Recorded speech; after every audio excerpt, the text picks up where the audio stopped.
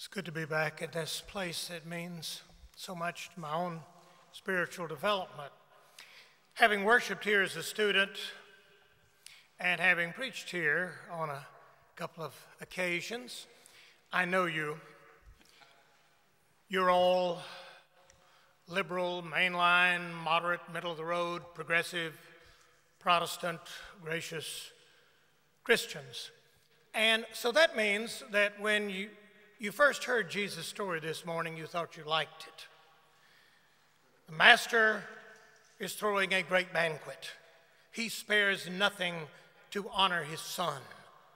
So he sends out his servants, "Come to my banquet," sending out his invitations to all of his friends and rich cronies, and they make excuses.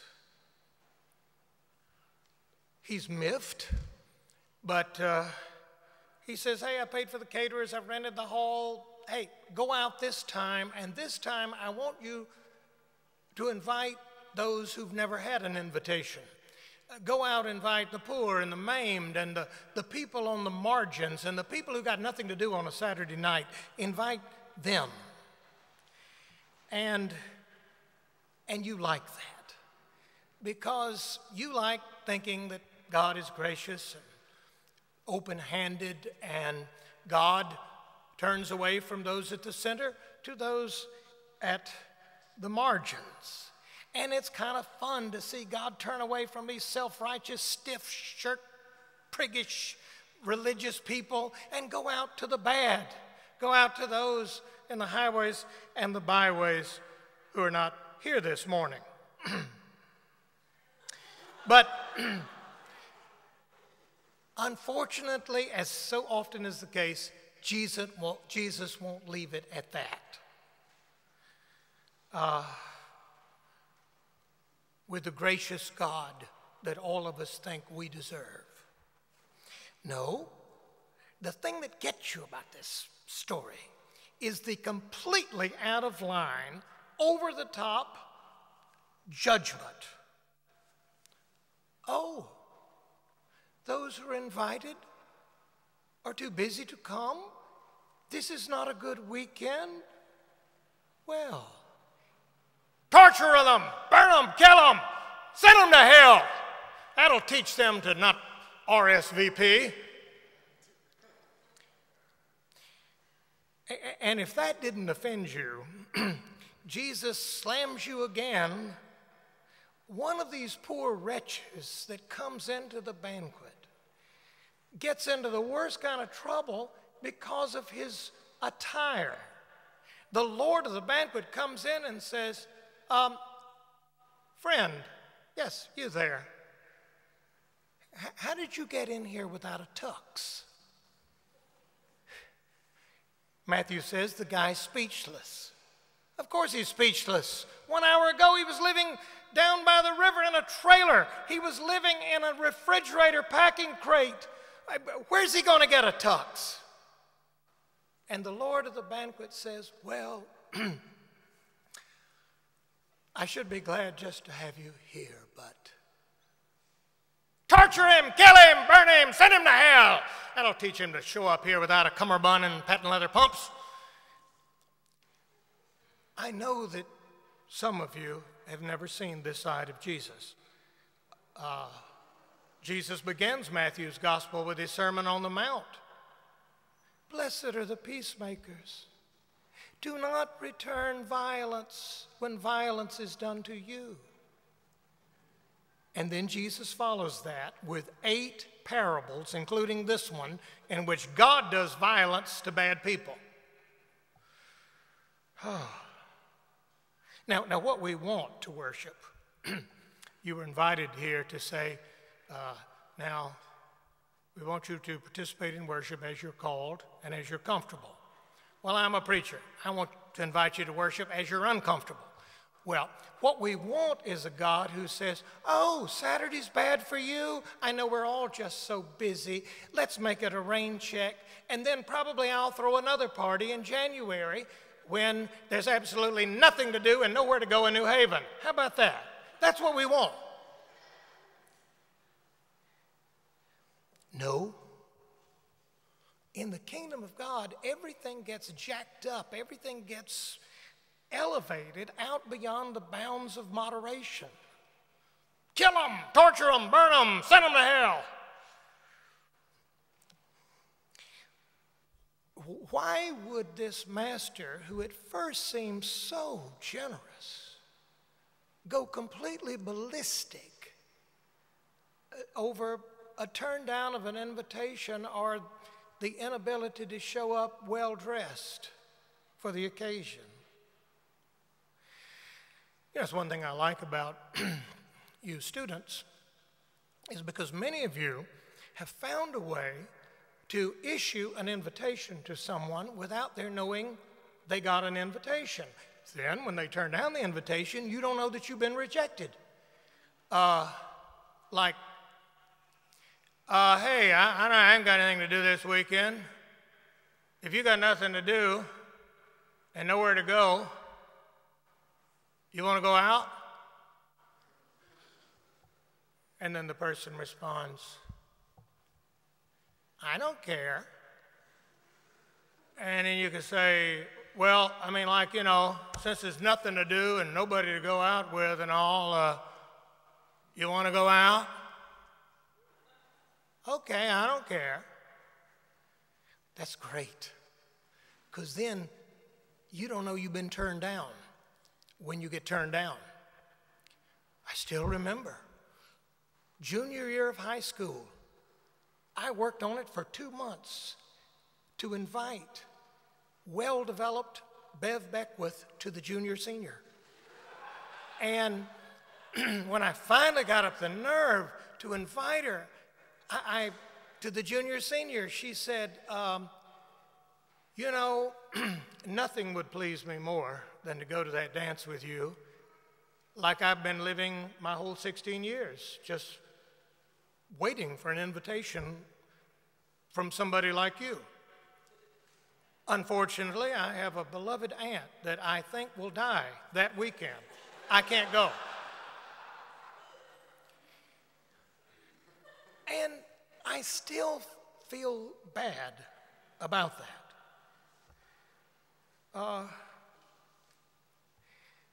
But yeah, this is beyond feeling bad. I mean, this is over the top. The completely inappropriate reaction of the master of the banquet. Still, decades ago when I was in college, back then we didn't have phones. There was only one phone in the whole college. It was down the hall in the dormitory. So if you wanted to get in touch with the real world, you had to go down the hall and stand in line at that payphone and call out. But the good thing was my room was down there near the payphone, so I could listen in to just about every conversation. And I remember one night I was trying to study, and I heard this guy on the phone. Yes, ma'am. Well, yeah, but Mom, I don't know what happened in history. I got in there, the exam, they asked all these questions, weren't even in class, and chemistry. Now, chemistry, I could tell that guy didn't like me the moment I walked in that class. He's had it in for me ever since the beginning of the semester. I know that. Yes, ma'am.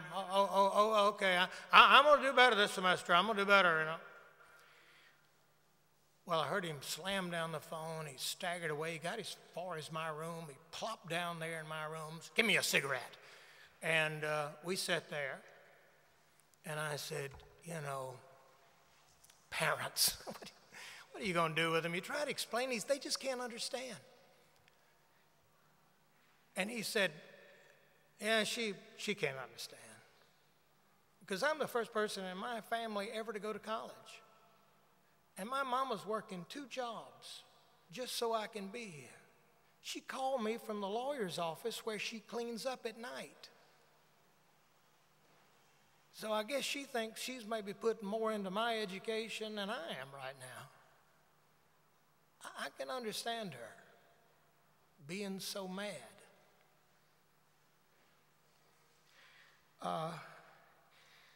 You'd like for Jesus not to ratchet everything up. We would like for these matters to be matters of calm and cool deliberation. After all, that's what we do at the university. No matter what's on the table, we always step back and we have a discussion and we have a frank sharing of different points of view, and then the bell rings and then we leave.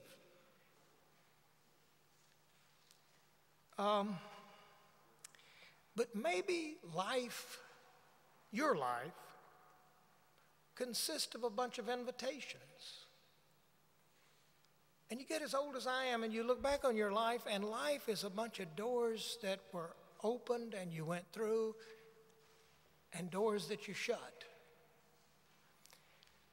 And maybe there are always consequences. I know as a parent, one of the hardest things about being a parent is the main thing you'd like to protect your children from is consequences. You just wish their young, uninformed decisions didn't count as much as they often count. And when it's God's invitation, wow, I guess stuff gets really elevated. God's invitations are a serious matter. Of course, we would have accepted if we had known how ridiculously ballistic and out of control the master got.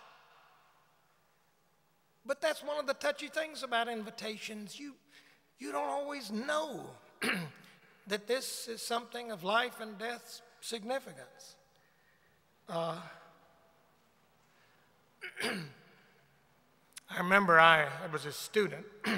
I knew his parents. He got in touch with me. More than anything else, he wanted to get in Duke University. But he said, I fooled around a lot during high school, and I'm going to have a tough time getting in. So against my advice, he goes and camps out, literally, at the admissions office of the university. And he says he's going to hound them until they let him in. Well, the director of admissions, realizing he was dealing with an emotionally unbalanced person, let him in. And so he called me and he said, guess what? I just got in Duke. And I said, wow, I bet you're happy. And he said, well, sort of. I mean, now it's the responsibility that's getting me. I've never had this much responsibility laid on my shoulders. I just hope I can take it. God's invitations, maybe, see, you think you're here this morning because you decided to be here. But maybe you were invited. And for one other thing I found, you got to be careful. Every time you pray, every time you sing a hymn, every time you show up a place like this, every time you're just minding your own business,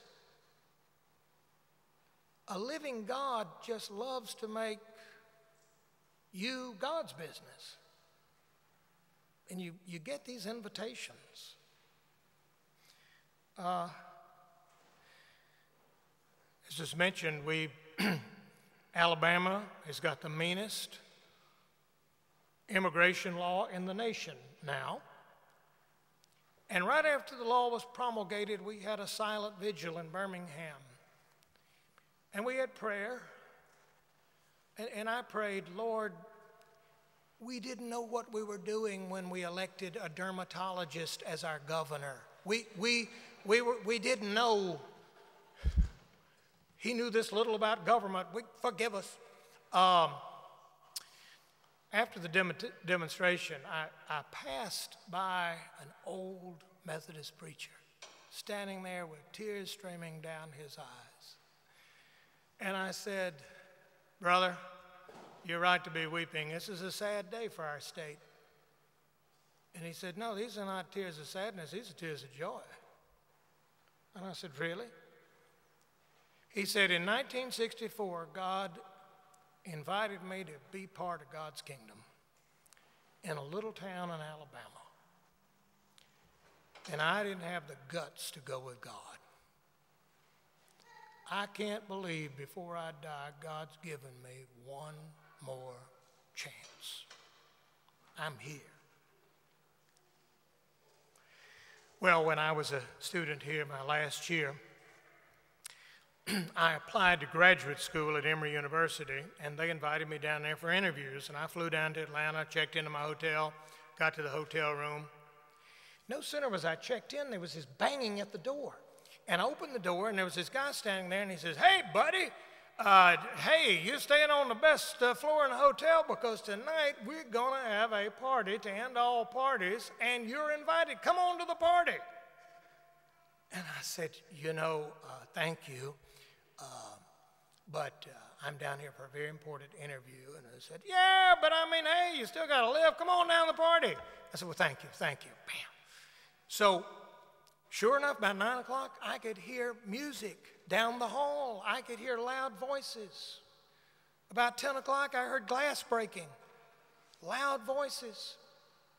10:15, somebody bammed on the door and says, hey, come on now. You wouldn't believe it. We got a bunch of girls there from Agnes Scott. Come on down. And I said, I'm sorry. I have got to have some sleep. Please shut the door, keep the noise down. Well, I had a fitful night, but I got up the next morning and I opened my door, and sure enough, the hallway was just strewn with bottles and glass. And so I was walking down the hall, the door opened, and there was this guy. And he said, "Man, you missed a party last night." And then a voice in the room said, "Georgie, come on back." And he said, I got to go. He shut the door. Now, here's my point for you young people. I'm 65 years old. I got into Emory. I did very well in my graduate work. But to this day, I wish I had gone to that party.